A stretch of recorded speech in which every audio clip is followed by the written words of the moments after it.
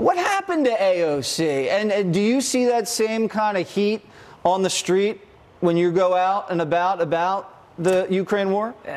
I don't know what happened to her or what she believes in, but I hope everyone was paying attention to what those two young men were saying and paying attention to the pain and the anguish and the fear and the concern that they were expressing to their representative in Congress. The fact that she was so dismissive of them points to the bigger problem in Washington. One of the main reasons why I left this Democratic Party of today is because they have become the party of war hawks. We are literally sitting on the precipice of nuclear disaster. You hear these young men saying nothing else matters if we are all destroyed in a nuclear war that President Biden and the Democratic leaders in Congress have led us into, and they are completely failing in their responsibility, the president's foremost responsibility, to keep us safe, to keep us free.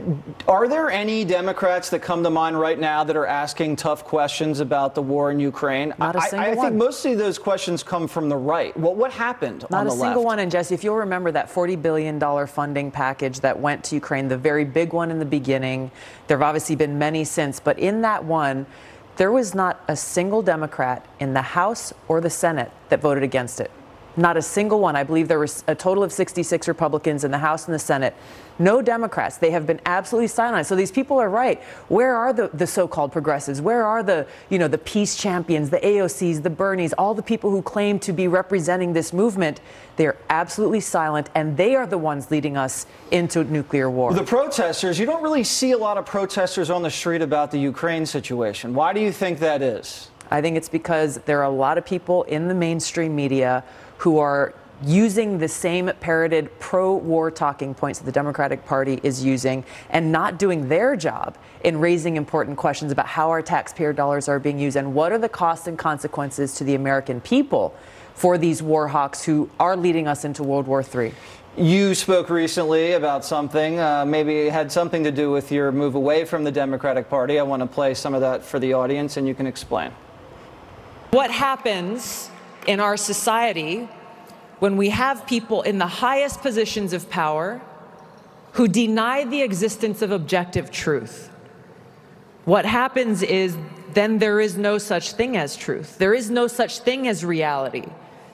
Truth becomes whatever the people in power at any given moment want it to be. Tell us a little bit about that.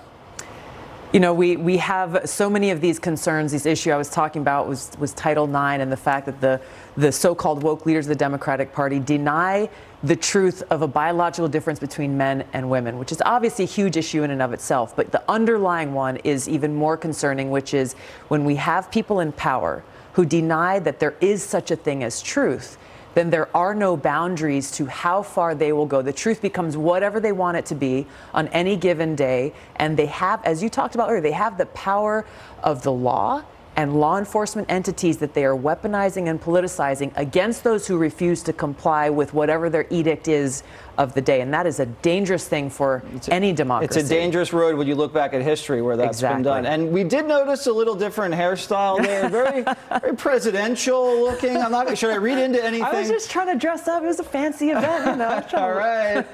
There it is. Look at that. Look at that hair. Look I'm at the glad look. you noticed. I do notice. I notice everything. You'd be very proud. Thank you very much, Tulsi Gabbard. Thanks. It's great to see you.